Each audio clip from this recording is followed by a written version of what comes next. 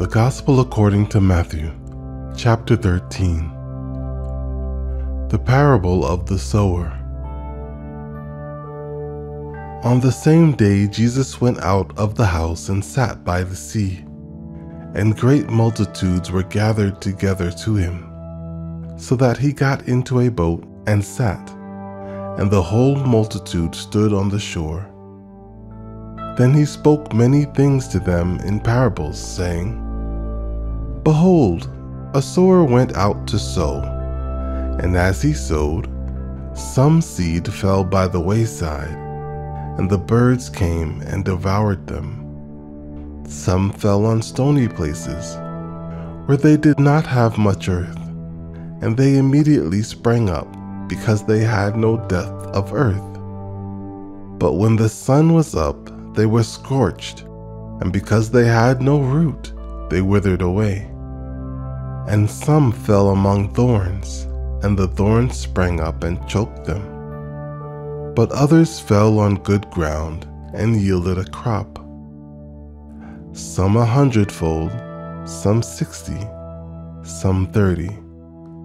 He who has ears to hear, let him hear. The purpose of parables.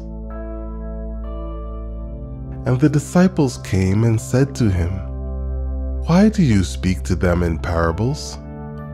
He answered and said to them, Because it has been given to you to know the mysteries of the kingdom of heaven, but to them it has not been given.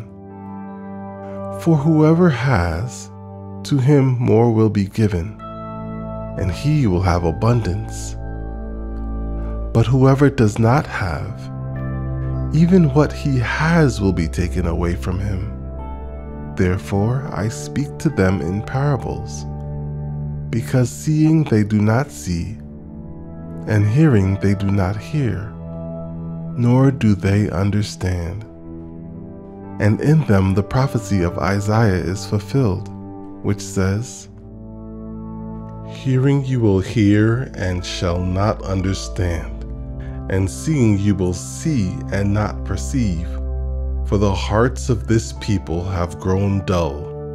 Their ears are hard of hearing, and their eyes they have closed, lest they should see with their eyes and hear with their ears, lest they should understand with their hearts and turn, so that I should heal them. But blessed are your eyes, for they see, and your ears, for they hear. For assuredly I say to you, that many prophets and righteous men desired to see what you see, and did not see it, and to hear what you hear, and did not hear it. The parable of the sower explained. Therefore, hear the parable of the sower. When anyone hears the word of the kingdom and does not understand it, then the wicked one comes and snatches away what was sown in his heart. This is he who received seed by the wayside. But he who received the seed on stony places, this is he who hears the word and immediately receives it with joy. Yet he has no root in himself, but endures only for a while. For when tribulation or persecution arises because of the word, immediately he stumbles. Now he who received seed among the thorns is he who hears the word, and the cares of this world and the deceitfulness of riches choke the word, and he becomes unfruitful. But he who received seed on the good ground is he who hears the word and understands it, who indeed bears fruit and produces, some 100-fold, some 60, some 30. The parable of the wheat and the tares. Another parable he put forth to them, saying, The kingdom of heaven is like a man who sowed good seed in his field.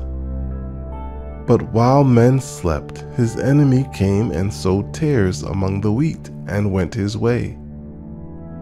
But when the grain had sprouted and produced a crop, then the tares also appeared.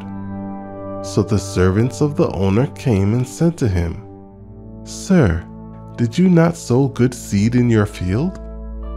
How then does it have tares?"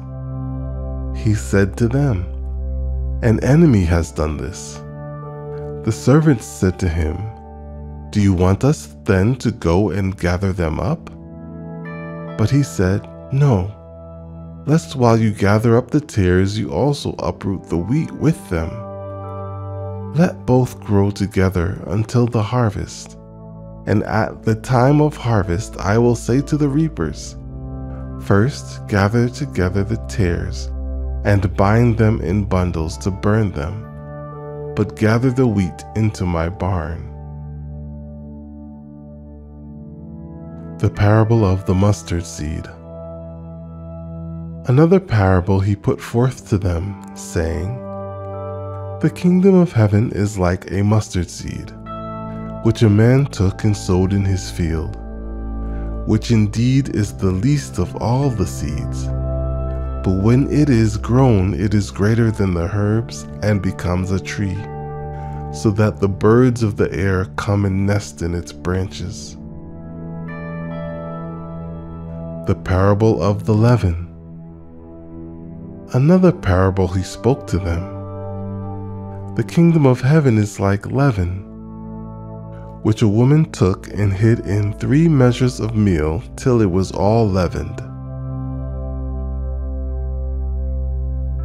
Prophecy and the parables.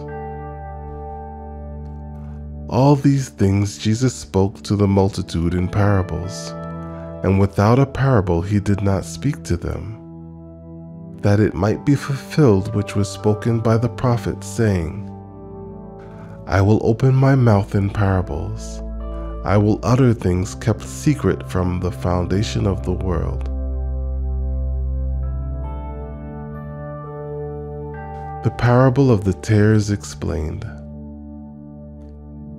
Then Jesus sent the multitude away and went into the house. And his disciples came to him, saying, "Explain to us the parable of the tares of the field." He answered and said to them, "He who sows the good seed is the Son of Man.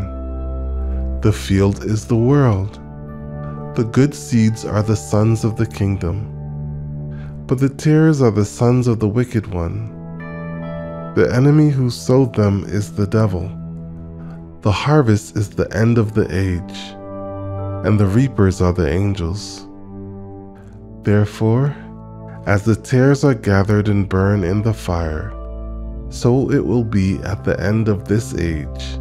The Son of Man will send out his angels, and they will gather out of his kingdom all things that offend, and those who practice lawlessness, and will cast them into the furnace of fire. There will be wailing and gnashing of teeth. Then the righteous will shine forth as the sun in the kingdom of their Father. He who has ears to hear, let him hear." The parable of the hidden treasure. Again, the kingdom of heaven is like treasure hidden in a field, which a man found and hid. And for joy over it, he goes and sells all that he has and buys that field. The parable of the pearl of great price.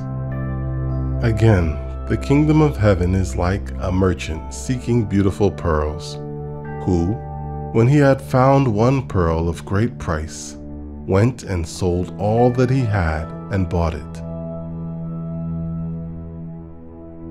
The parable of the Dragnet. Again, the kingdom of heaven is like a dragnet that was cast into the sea and gathered some of every kind, which, when it was full, they drew to shore. And they sat down and gathered the good into vessels, but threw the bad away. So it will be at the end of the age. The angels will come forth, separate the wicked from among the just, and cast them into the furnace of fire. There will be wailing and gnashing of teeth. Jesus said to them, "Have you understood all these things?" They said to him, "Yes, Lord." Then he said to them, "Therefore, every scribe instructed concerning the kingdom of heaven is like a householder who brings out of his treasure things new and old." Jesus rejected at Nazareth. Now it came to pass, when Jesus had finished these parables, that he departed from there. When he had come to his own country, he taught them in their synagogue, so that they were astonished and said, "Where did this man get this wisdom and these mighty works? Is this not the carpenter's son? Is not his mother called Mary? And his brothers, James, Joseph, Simon, and Judas? And his sisters, are they not all with us? Where then did this man get all these things?" So they were offended at him. But Jesus said to them, "A prophet is not without honor, except in his own country and in his own house." Now he did not do many mighty works there because of their unbelief.